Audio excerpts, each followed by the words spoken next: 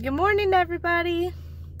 Hey, I just wanted to jump on here really quick because I just dropped my kids off at school and I had this message just download in my spirit, and I'm like, I need to pull over and just get this out because I feel like God's speaking through this right now. So as I was dropping my kids off, I just had the thought occur to me that it is a great desire of mine when my kids ask me for something that's good, for me to be able to give that to them.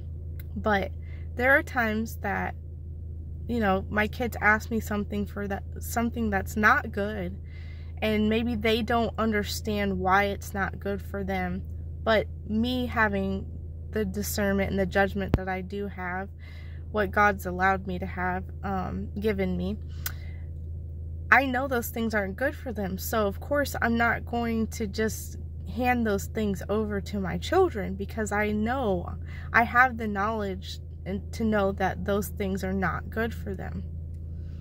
But when they do ask me for something that's good, it's a great joy to be able to give that to your children, because it's a good thing and it brings joy to them because that's something that they desire too. But it's the same with God. Sometimes we go to God and we ask Him for things where it's not a good thing for us, and He knows, because He knows everything. He knows the future. He knows where He wants to take us, and there are times that we're asking Him for things that are not good, or sometimes we're asking for things out of the right timing. It's not the timing for Him to give those things to us. But it's the same with Him. It's His great pleasure to be able to give us good things in the timing, and when it's actually good for us. It's a great pleasure of His. Like, He desires for us to go to Him as our Father and ask Him for things, and it's His great desire to be able to provide those things for us, just the same as it is with our children. But we need to realize that sometimes the things that we're asking for, we think that God's not responding to us, that He's not hearing our cries, hearing our prayers, but sometimes it's for our own benefit. It's just, we need to trust the Lord. We need to trust that His plans for us are good. And the Bible says that if we ask Him for a fish, He's not going to give us a snake. And if we, being evil, can give our children good things, how much more can God give us? Like, how much more does He have in store for us and want to give us? So I want to encourage you today to trust the Lord. It's best for us to be in alignment with what He wants for our lives, not just what we think we want for our lives, not what we think sounds good, because, our desires come and go.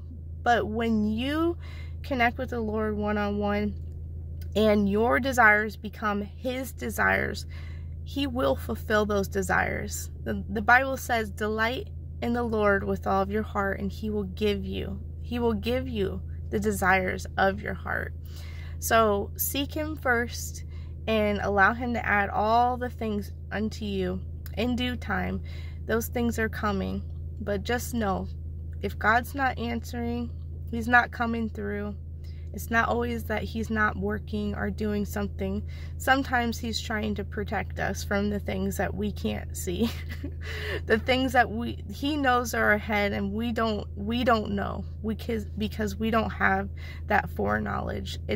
That's why we need to stay in fellowship and communion with Him, because we don't know what's ahead of us, but our God does. So seek Him and allow your desires to transform and be His desires for you, and you will be living your quote-unquote best life because it's the life that God has purposed for you to live in and through Him, and through Him and Him alone. Amen. All right, well, I hope this message has blessed you today. Be encouraged. God is on the throne, and He's working and moving every day, whether we see it or not. He is a good and mighty God, and He is a good, good Father. Amen. All right, blessings. Bye.